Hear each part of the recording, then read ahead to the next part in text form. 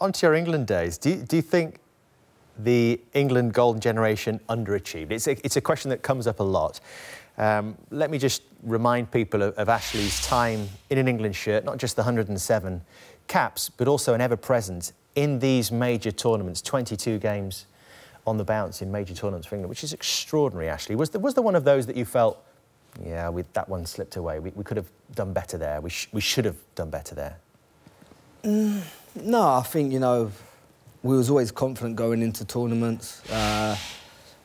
We had strong players in every position. But yeah, it just didn't happen for us. Again, you know, it's too hard to put a stamp on a reason why we didn't. We just fell short on penalties or not being good enough.